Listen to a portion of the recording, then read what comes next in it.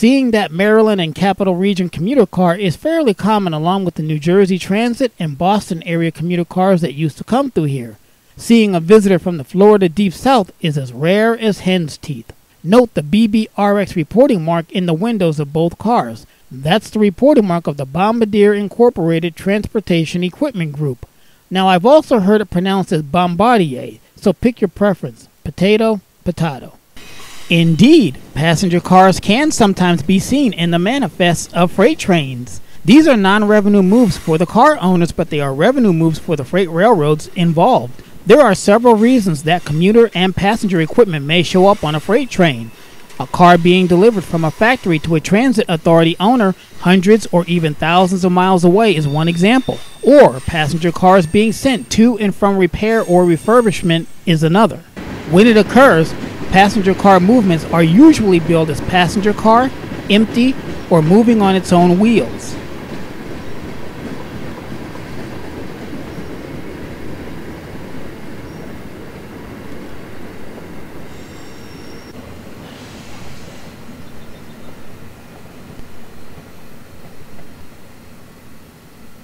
One obscure and long-gone example of commuter cars on freight trains was the Mainline Georgia Railroad mixed freights and Macon branch trains, which were operated up to 1983. The main purpose of this service was said to be to help keep a tax exemption in effect for the railroad. The trains averaged around 120 cars, and the Macon branch trains used heavyweight paired window coaches. In the passenger train era, many carriers operated mail and express trains so as to keep the head-in work off of their flyers, and there were many railway express agency cars that looked like freight box cars but actually had running gear that was fully compatible for passenger operations. Here in northeastern Pennsylvania, passenger cars being moved in freight trains used to be a common occurrence stretching as far back as the early 2000s. One restriction that's typically applied was that there was a trailing tonnage limit placed on the passenger cars, and for that reason, they would usually be at the rear of the train. New Jersey Transit cars, for example, were always on the rear, and because New Jersey cars were usually considered gallery cars, they were subject to the high and wide rules as well. Other cars that showed up in the area were those from the Maryland Area Regional Commuter Service, or better known as MARC, which services the metropolitan, Washington, D.C., and Baltimore, Maryland areas. Another common car were those from the Massachusetts Bay Transportation Authority, or MBTA as it's better known. Amtrak superliners that were built at the Bombardier factory in Barre, Vermont were often interchanged with the Central Vermont, which later became the New England Central, at Montpelier Junction, and were moved with their regular freights and on their own wheels. Transit and commuter equipment was usually shipped on flat cars. One problem with moving some cars on the rear is not having enough space above the knuckle to hook up an end-of-train device. Another said problem was that some equipment couldn't be coupled to a GE wide-body locomotive because the diaphragm would damage the pilot of the GE. I also heard that not coupling them to locomotives with snowplows was for the same reason.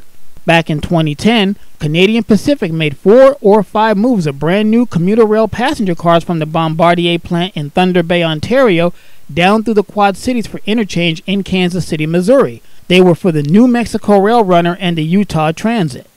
Passengers are neither permitted nor wanted, so rarely, if ever, will you see occupied passenger cars on a freight train today, as the possibility of them getting hurt is just too great of a risk. And with today's sue-happy society and the railroad's increased interest in limiting liability exposure, I don't think you'll see it on a class-run railroad at all. If you do, the only 2 examples that I can think of are Amtrak's Auto Train and the now abolished Ringling Brothers Circus trains. A local short line might be willing to haul an occupied car in a mixed train if they have their own passenger excursion service. Amtrak used to haul private passenger cars, but if you wanted it dropped somewhere besides the terminal where they were already adding or dropping cars, it was most likely moving by a freight train. And if some sort of keeper is deemed necessary to ride and keep watch over equipment, they're usually manufacturers' representatives who are there to regularly inspect the shipment and or report any delays or exceptions in handling during the trip. You see this a lot with specialty high and wide loads, but rest assured that in these circumstances the shipper pays some sort of add-on to the basic freight rate for carrying that representative and for incurring the risk of doing so. On local and regional railroads, you might see the railroad's own office car on the end of one of their freights, usually carrying officials on an inspection trip. As for the big Class 1s, nowadays they have entire office car specials for that purpose.